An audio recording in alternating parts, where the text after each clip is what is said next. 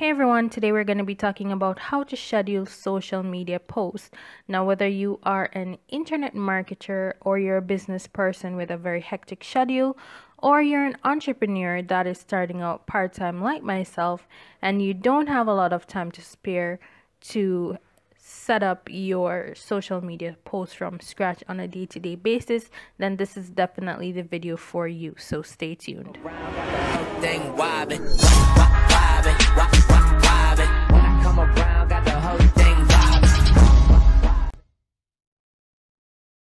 Now, starting out as an entrepreneur, it can be a bit tempting to do multiple things all at once, and that will have us basically going around in a circle. So we want to try to ensure that we plan everything that we want to do, whether you're making a daily plan or a weekly schedule, and ensure that we're trying to stick to that plan as best as possible. Now, one of the things that we will have to master is actually how to delegate different tasks. So based on that information, I was doing some research and I found out that there's actually a free app that you can use to schedule different social media posts. So you have the option to start out free and then you can upgrade at a later time. So I'm just gonna talk a little bit about how you can use this app, whether you're using it on your computer or your phone. So the name of this app is Buffer. So to get started, the first thing you want to do is to go to buffer.com, and then once it loads, you'll actually be seeing the main screen that says save time managing your social media post. So you do have the option to actually sign up for free, and there's also a business version, but I already have a free account, so I'm just gonna go ahead and log in. Now, I actually started using Buffer a couple months ago just to test it out.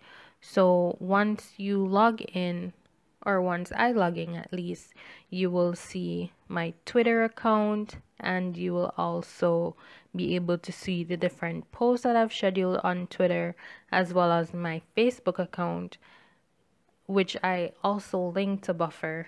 So you'll be able to see the posts that I made on Facebook as well.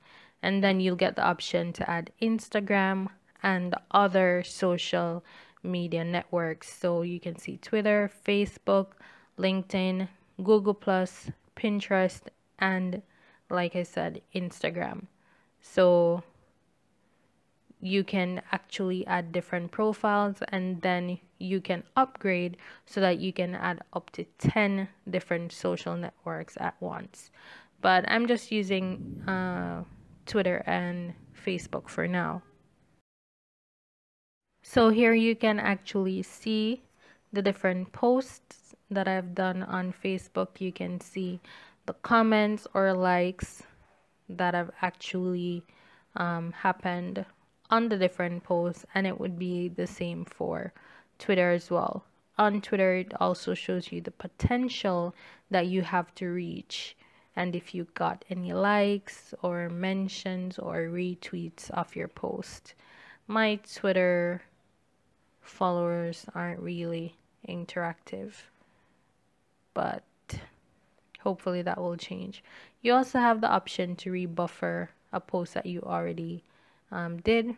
I posted this today, but I have an E on expressive lifestyle, so I deleted it from Twitter so I can repost it with the correct name. So I'm just gonna go ahead and show you guys now how you actually make a post. Before I do that, I'm actually going to be saving this photo because it's the one I want to use. It's in my phone, which I made this initial post from, but I don't have it on my computer. So I'm actually going to save it on my computer first, and then I'll show you how to do the post. So to get started with creating a post, you go to content, and then once you're there, you'd actually see the different social media profiles that you can post to. So I'm actually going to be posting to both Twitter and Facebook, and I'm going to go ahead and repost the initial content that I wanted to put on Twitter. So some of you might see this photo more than once on my profile, and it's actually because it has a very powerful message.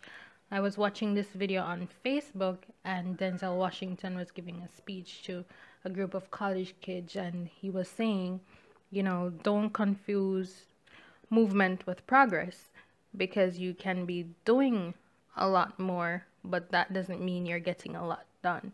So it really had me thinking, and it's something that has been on my mind since I saw that video.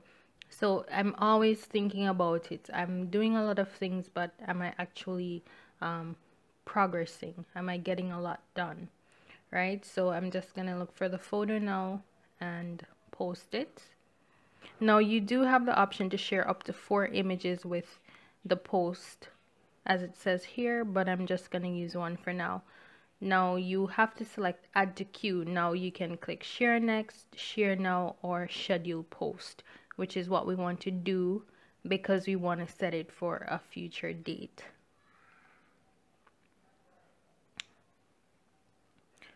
Alright, so I'm just gonna schedule it so that it will post in a few minutes, so I can actually go back and show you guys what it does look like.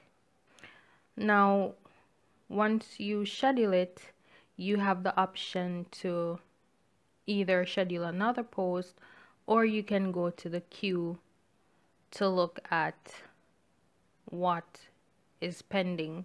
So it will show that this is gonna post tomorrow at Central Time. You have the option to delete it, edit it, or share now, which means that it would share immediately. If I go to my Facebook account, I will actually see the same post for the same time. Now I had already set a post to go out at 6 a.m. tomorrow, but let me just edit this here, and then I will save it with the updates. Alright, so now that I've saved it, I'm going to just show you the different tabs that are actually in the Buffer app. So you can definitely play around with this and see how it can work for you. This is just a tutorial to show you how to schedule posts for your different social media account. So I'm gonna just give it some time, and then we're gonna go back and check what it looks like once the posts are actually sent out. Now, if we're supposed to go to the Buffer app on our phone, this is what it would look like. As you can see here, I'm in my Twitter profile with the different posts that are there. So you'll see the post that I did initially, and then I deleted it, and then you'll see the one that just was scheduled for 12 a.m. So this is what it looks like on the phone, an Android phone to be exact. And you can switch to your Facebook profile as well, and you will see that one was sent out 12 a.m., 6:01 a.m. So this is what it looks like on the phone, my content inbox. And I'm just gonna go ahead and do a post from the phone so you can see what it looks like.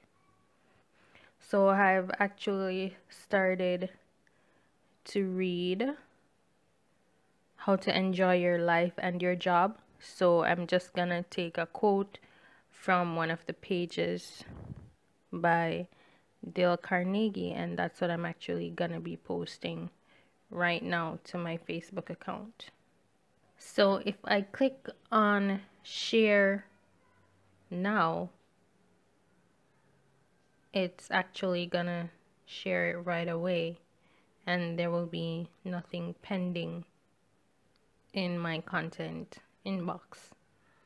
So let me go ahead and post something to Twitter. I'm actually gonna just go ahead and post the exact same code to Twitter, and then I'm gonna actually schedule this one. So if you click on share next, then Buffer will automatically putting a time for you to for your post to be shared, instead of you actually having to go in and select a time as you would usually do if you had selected schedule post. So that's pretty much it as to how you would go about sharing your post from your mobile phone. So let's go back to the desktop and look at what the post actually looks like once it has been scheduled, or once it has been posted through Buffer. So now that we're back to Buffer, this is what it looks like. This is a post that I did from my phone to Twitter, and you can see the potential, no mentions as yet. The same for the one that went through at 12 a.m. last night. Let's go to Facebook. Alright, so Facebook should be showing 3 posts. So, okay, so that's Dale Carnegie, 18 likes so far. It's a top post. And then the other one has 4 likes. The one that was done at 6 a.m. And then you can also see the one that was done at 12 a.m. Don't confuse movement with progress.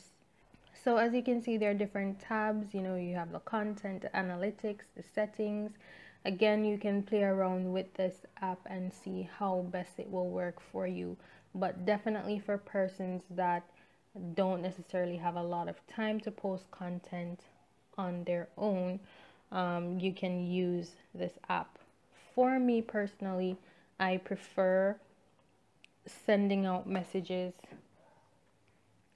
personally, because as you can see, it will say Buffer at the top of your post, so it definitely shows that you are not the one that actually sent this out, that it was set up, which nothing is wrong with that. But if you're old school like myself and you don't necessarily want to use an app, you can just go ahead and post regularly. I mean, for example, for Facebook, it does allow you to personalize your messages with different backgrounds and styles and so forth. So that is something that I definitely enjoy doing.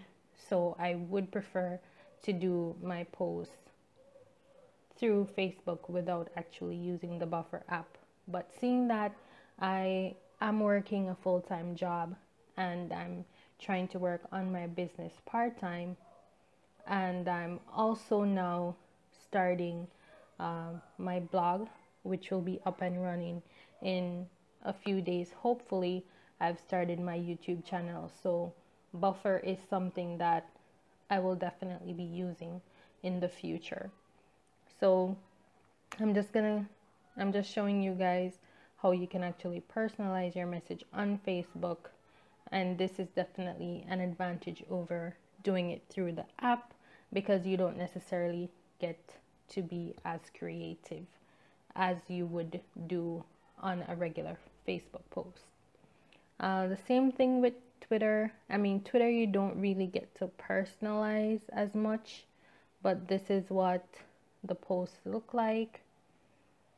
No mentions or likes so far, but let's keep our fingers crossed that we might get a reshare or so. But yeah, pretty much how you use the Buffer app to schedule social media posts. So hopefully going forward, we can look to see if Buffer will give us the option to make content more creative. But until then, you know, depending on your schedule and what your preferences are, I think this is a really, really good app for people to use to schedule their social media posts. And you do have the option to upgrade to a paid account and get more features. So this is just the free version thus far. So that's it, guys, on how you go about scheduling your social media posts using the Buffer app, whether it's on your phone or your computer. So if you found value in this video, remember to like, share, and subscribe. And I do also look forward to seeing your comments.